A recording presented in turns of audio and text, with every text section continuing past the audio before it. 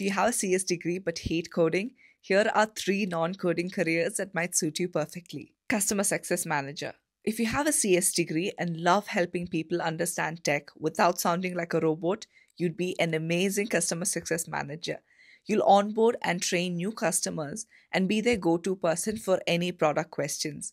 Companies hiring for CSMs are all over, but especially in Australia, the Netherlands, and Singapore, with opportunities at SaaS startups, enterprise software firms like Salesforce, ServiceNow, and cloud service providers like AWS, IBM Cloud.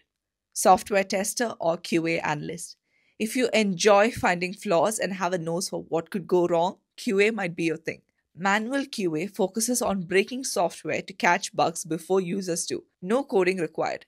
This role is hot in countries like Poland, Ireland, and Sweden, mainly with software development companies, gaming studios, and mobile app firms. UX designer. If you have a tech brain but a creative soul, try UX or product design. You'll design how a product feels and works. UX focuses on user experience. Product design looks at the whole product. No deep coding needed, but you'll need to use tools like Figma or Adobe XD and apply your logic. Strong demand is in Germany, Canada, and New Zealand, especially in tech startups, digital agencies, and consumer electronic companies like Samsung, Apple, and Amazon.